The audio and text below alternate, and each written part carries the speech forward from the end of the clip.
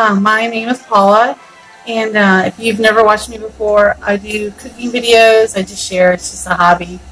I'm not recreating the wheel.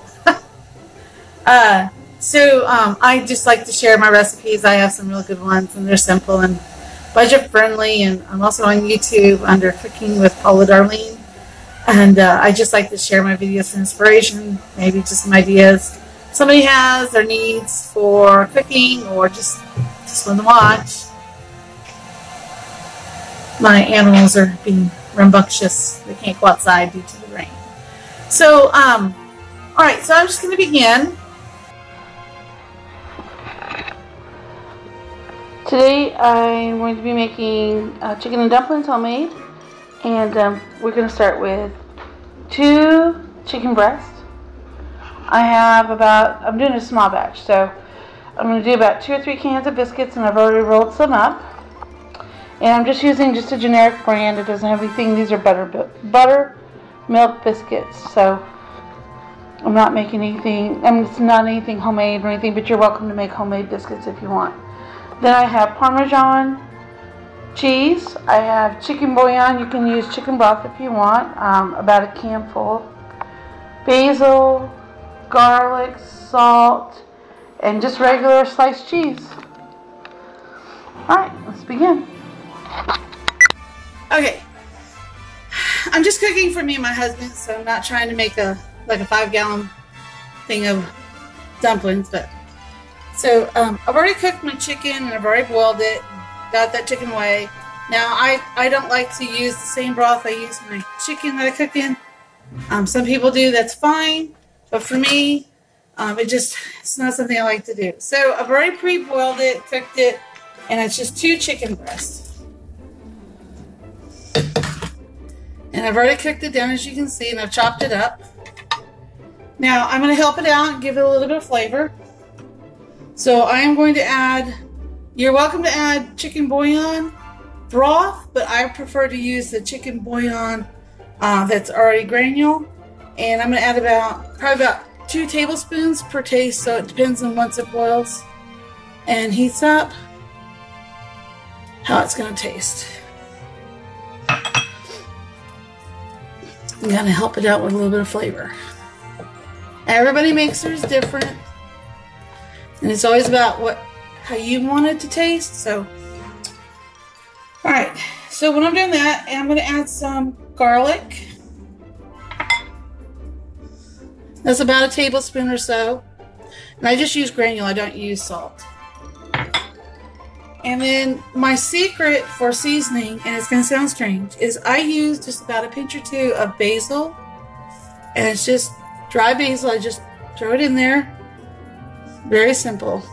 And I have to tell you, the chopped basil works wonderful. Then I'm going to add a little bit of salt. Even though I added the chicken bouillon, it still needs a little bit of salt. Alright. I'm going to let that heat up for a minute.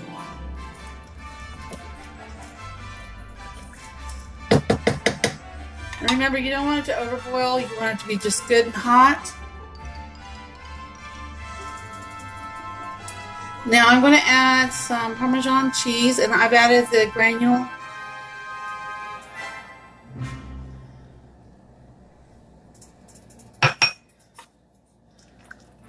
And this is where all my stock comes in. It's going to start getting a lot of flavor. And this is where I start testing it. Start getting a taste.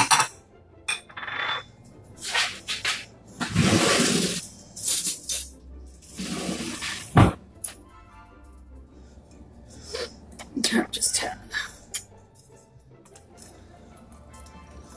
As you can see, it's starting to turn a little bit of a murky look, which is fine. That's what you're wanting.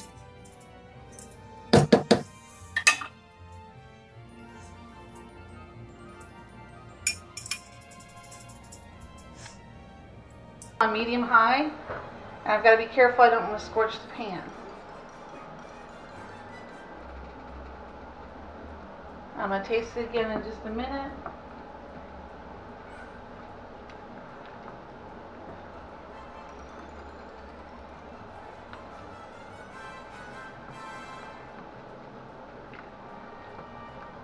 Everything looks melted. Taste it one more time. As you can see that? It's got a nice little broth to it.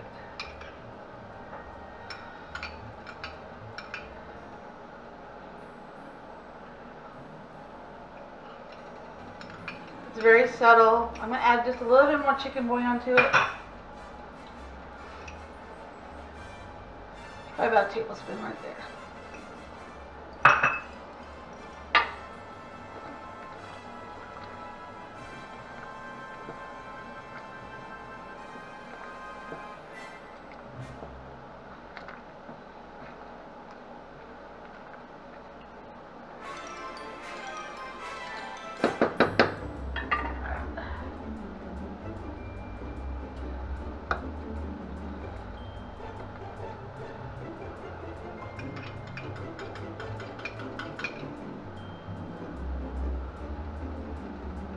Perfect. Okay, so I don't make my biscuits. I use biscuits from a can, and I've already got a few already cut up and rolled up, and I just use just a basic, nothing fancy. I even use a little Walmart brand, just whatever you have on hand. And I just rolled some of them up. I'm just going to drop them in. We have to remember not to stir and not to play with them because they will dissolve and they will become part of the soup.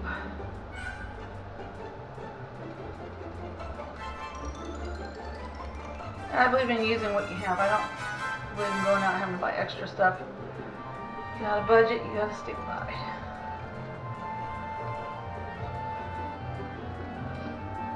Okay, and then I'm going to use the can. Tear this one up.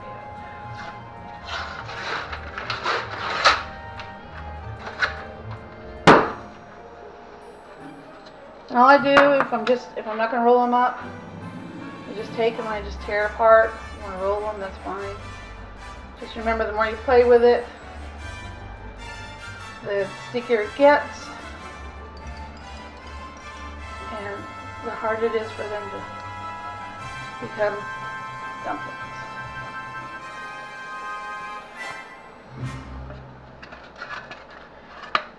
And the more dumplings, the more biscuits you add.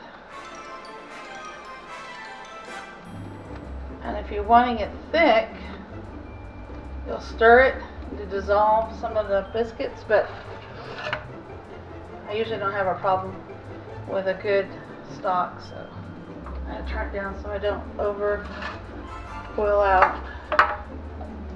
And again, it's just me and my husband, so I'm not making it for the kids. Or there'd be like 4 or 5 biscuit cans. Okay, I'll wash my hands real quick.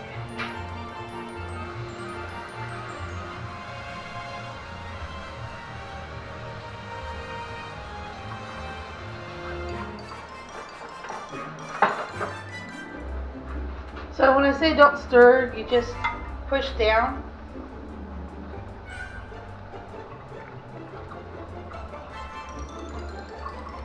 So that way you don't lose them. Okay, I'm going to add a little bit of Parmesan to this on top because I like the dumplings to have a little bit of that cheesy flavor to it. And you can tell they're already starting to cook.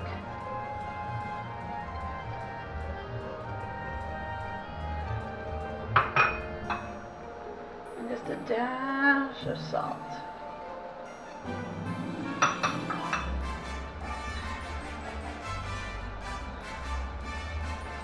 I don't put a lid on it because I don't want them too fluffy. I was still a little dense. And yes, you will make a mess.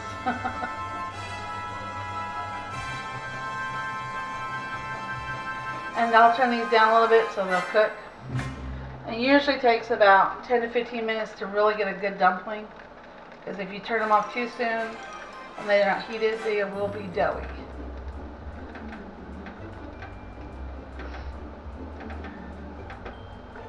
And that's it. And they just cook and cook until Just keep an eye on them.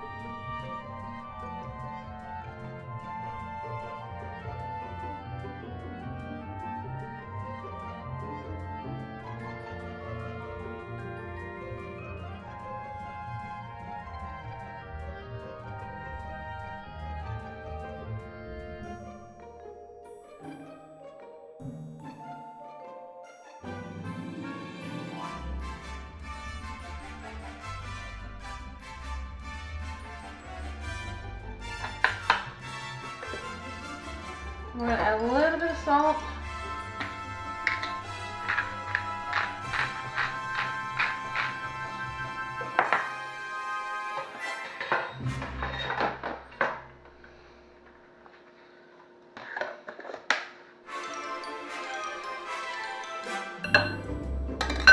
Then we're going to blend it.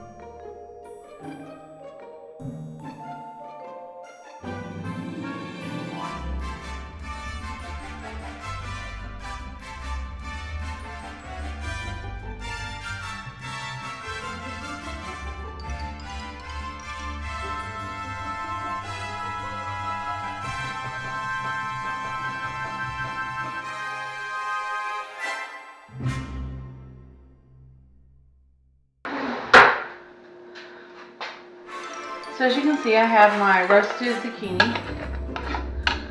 and I'm going to put it in my bowl.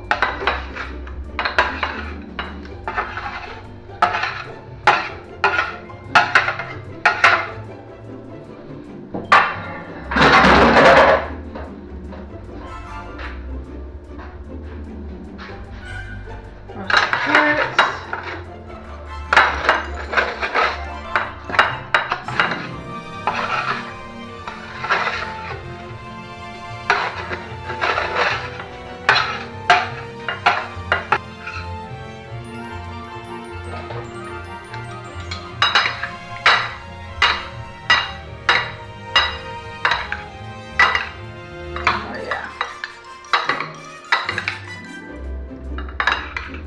Oh, perfect. Yummy, yummy, gotta taste.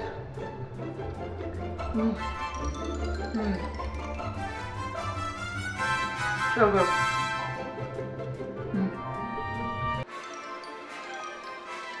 Yum, yum. One of my favorites. Perfect.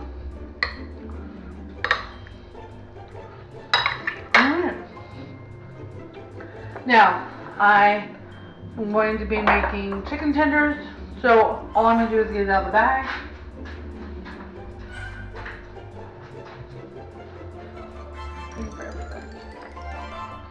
Alright, and I think I cooked for about 15 minutes. 20 minutes. Alright, see you in a minute.